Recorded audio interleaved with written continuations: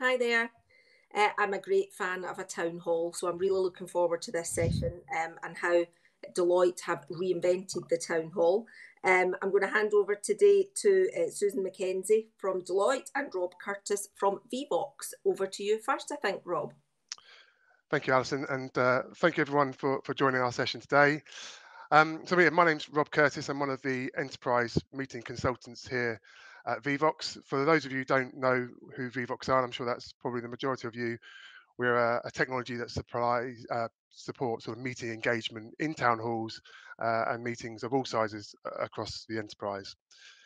We had the pleasure of working with Susan at the start of this year when we were approached around how we could work on reinventing the town halls that she organises.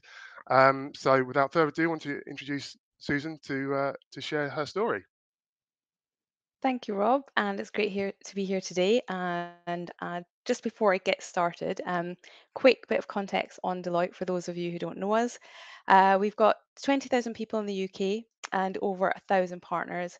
We've got 5 business units, probably most well known being audit and insurance, but we've also got tax and legal, risk advisory, financial advisory, and consulting.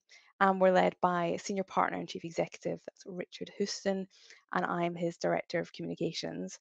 So today I want to talk about how my team helped reshape leadership communications in Deloitte by taking an innovative approach to what is a very well established communications channel, the firm-wide town hall. But to do this, I have to go briefly back pre-pandemic, which does seem like a very long time ago now. Back in June 2019, Richard took on his CEO leadership role. And as you remember, COVID hit just 7 months later into his tenure. So, undoubtedly, a massive challenge for him as a leader, but also for my colleagues in communications. It made us rethink what we're doing, how we're doing it. And pre pandemic, we had avoided using the firm wide town halls for webinars for the new CEO, amid, I'd say, some concerns about how engaging they would really be for people. But when the pandemic hit, we urgently needed employees to be able to see and hear directly from leadership. And so during the crisis, the CEO did take part in leadership webinars covering strategy, well-being, and just reassuring people. And while those webinars were useful as a channel during the crisis, I felt that we could do so much more to really bring to life the energy, the passion, the honesty that Richard leads with, and show more of his personality as a leader. So it was earlier this year that we decided to do something a bit different. So I'm sure we all remember the winter lockdowns of early 2021. I certainly do. And I could see that our people were really missing the connection of colleagues, and a year of remote working was really starting to take its toll. And that was when I spoke to Rob at Vevox about their technology and how we could use it for our first in communications at Deloitte, a firm wide Ask the CEO. So this was an invite to our 20,000 people to join a webinar with the CEO to literally ask him anything. So how did it work? Well, our people accessed the Vevox platform that you can see on screen now from their phone or the laptop. And during the webinar, they submitted their questions to Richard anonymously, and that was really important. And then they voted for their favourite ones. The commitment was simply the CEO would answer the questions with the most votes. And I have to say that after a year of lockdowns and working remotely, Ask the CEO gave people a moment of connection, and that stood out among the plethora of webinars and Zoom calls. Our employees could see on screen which questions were getting the highest votes, what was being asked, and that provided a level of transparency that we just hadn't been able to offer before. The platform also made the CEO accessible. Offering 20,000 people that accessibility, that transparency is so valuable. In terms of my team and what we did, it was about briefing the CEO beforehand on the topics that might come up, ensuring he was in the right frame of mind ahead of the webinar. And on the day itself, our role was to take the questions that were coming in from the back end of the system, to push them to the audience on the app, as you can see on screen. The only moderation we did was to ensure there were no client or colleague names included or no duplicates. And importantly, we didn't block any question, no matter how personal, no matter how difficult. And there were really probing questions like, do you think partners deserve to get paid so much? Or why don't we have more female leaders? There were some strategic ones like, should we have a 4-day week at Deloitte? And then we had a few personal ones like, what keeps you awake at night? On why did you adopt a cat? Um, It's really important, as you all know, that business understands what employees are thinking and feeling, but it can be really hard to gauge that. And I have to say, the impact and engagement we got through these sessions was fantastic. It was unlike any previous meeting we've done. So in February, for example, we had over 3,000 questions in one session, and that compares to about 150 to 200 that we get in a standard firm-wide town hall. In September, that was about 1,800 questions, and over a third of our total business attended live. And then we also hit maybe a half to a three quarters in the on demand recording. And then the interactions we got through the app topped 75%. So I know for all of you comms professionals out there, you know that that is a level of engagement that is really hard to achieve. So why did it work? Well, one, we were transparent, we didn't block questions, and we didn't hold back on showing the questions on screen. Two, the CEO dealt with the tough questions. He showed vulnerability, he showed honesty. Three, the CEO committed to coming back on the key themes in future webinars to show that we're really listening. And what did it achieve? Well, our colleagues felt that they were being heard by the most senior leader in the business. And I don't think many leaders would put themselves in such a vulnerable position, not knowing what would be asked in advance. But I believe our CEO's willingness to innovate has helped shape our communications for the better. One thing we've got from it, which I know that a lot of you will find valuable, is just a huge amount of data from the sessions. And my team has taken the key themes that were submitted during the session, the top questions, and given that to the UK executive. So it's helping shape future debate at the most senior levels of our firm. And we also took the themes and questions and gave it to the relevant teams in the business. So one of the big themes, which we were speaking about earlier today, was hybrid working, future of work. That came up a lot. So that's been given to our future of work team, but also things around well-being, inclusion, climate, purpose, learning. And then we're using that data to provide insight for our future communications, like just simply what we put on the intranet. And there's two other big benefits I just want to mention briefly.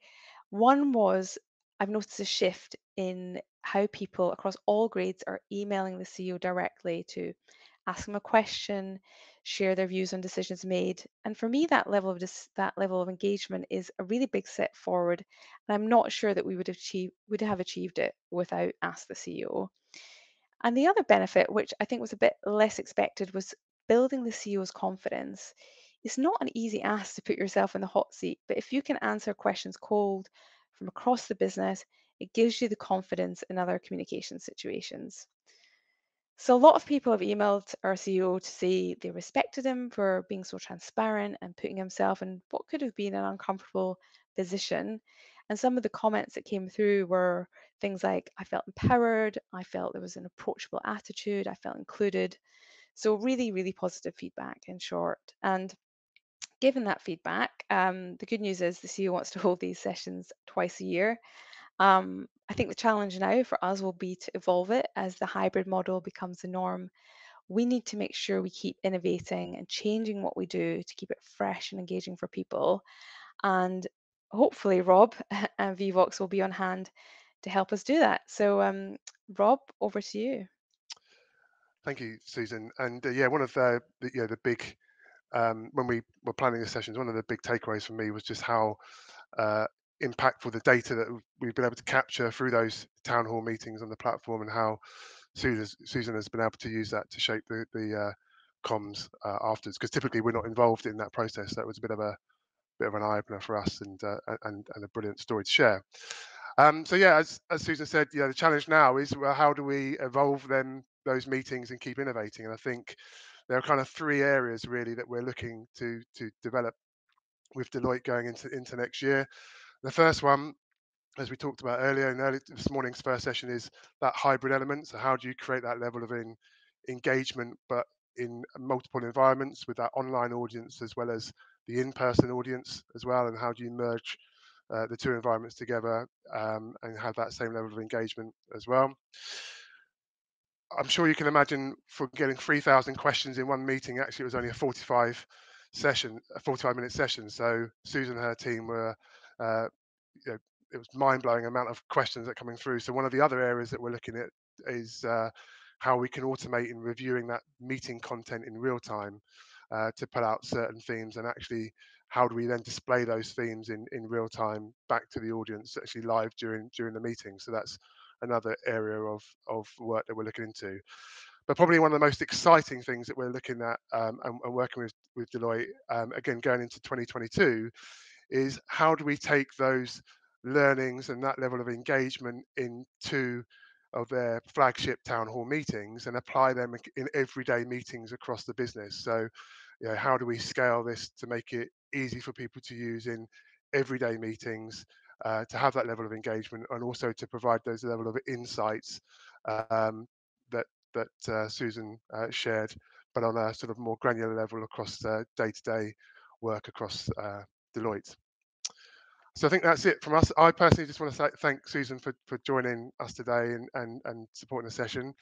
Alison, I don't know if there's any questions for us while we're still here before we close. You're on mute, Alison. Apologies, on mute. If anyone wants to ask a question, please do type it into the chat, and we have got a couple of minutes left. We are going to move into our final break of the day, so you know, get a drink, make the most of the last opportunity to network, stretch your legs, and we're going to come back at 3:20 for the final session. So the session after the break will be joined by Gemma Patterson from Legal in General. You could also take this opportunity to fill in the feedback form, which I know the organisers will massively appreciate, and I'm sure there will be a link appearing in the chat for the feedback form. I was talking slowly there in case there were any last minute questions popping up in the chat, but I don't see any, so I think we will go straight into the break. Thanks, Susan. Thanks, Rob. I love that. We've been doing something very similar at Virgin. We call them jams rather than town halls reinvented, but quite similar, and we've had, you know, great success with it as well. It sounds like you have too. Thank you. Thanks.